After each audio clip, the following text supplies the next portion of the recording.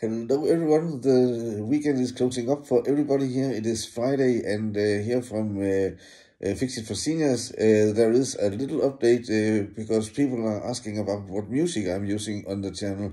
I use music from EPEDEMIC Sound, and I use this because it will not get me any problems with copyright if you pay a monthly fee for this service.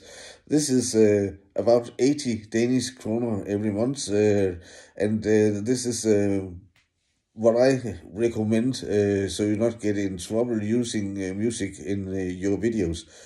I know in Denmark there is an agreement with YouTube. You can use all the music you want, but you will not get a strike, but you will get a mark that you have been used copyrighted music, but it is not illegal.